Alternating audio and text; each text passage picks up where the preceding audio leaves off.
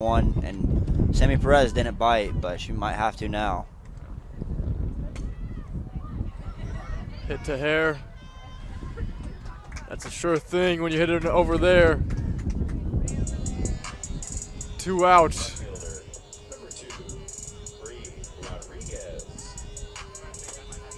Yeah, her fielding has just been so great this whole series, like we've been saying. Keep bringing her name up, but she's been so good on both. Hit hard to hair. Long throw in time. We've talked about her all series long, but swings hard at the first pitch. To hair. Gets her in time. Really good defensive stop right there by Hare to eat that one up and then just fire one over there to get a speedy Bree Rodriguez. Alexandra Hare has probably been the best player in the series.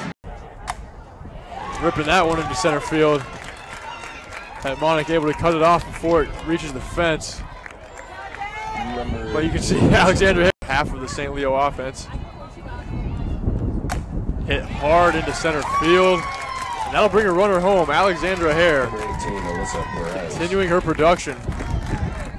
And response. Enticing to me, but that's why she's in the batter's box and I am not. She hits that one hard and just past Sammy Perez down the right field line. First, Alexandra Hare been dangerous all day today. Looking to do it again. Puts that one in play, and that will go down the line. Bree Rodriguez tracking it over in the warning track. Kendall Crean and Bailey Williams. Bailey Williams will go back to third. Kendall Crean scores as Alexandra Hare hits a double, scoring another one. Picks up her third RBI of the game.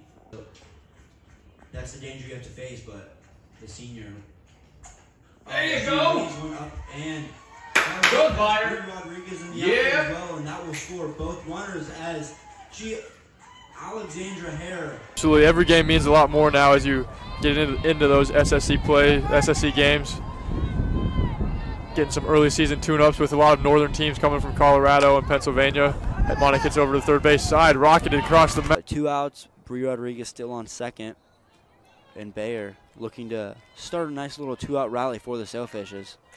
She can be dangerous in that 5-hole of the lineup with some sneaky power. And she puts that one in play, and man, oh man, Alexandra Hare with some of the quickest hands I've ever seen, making a snag and a half at third base.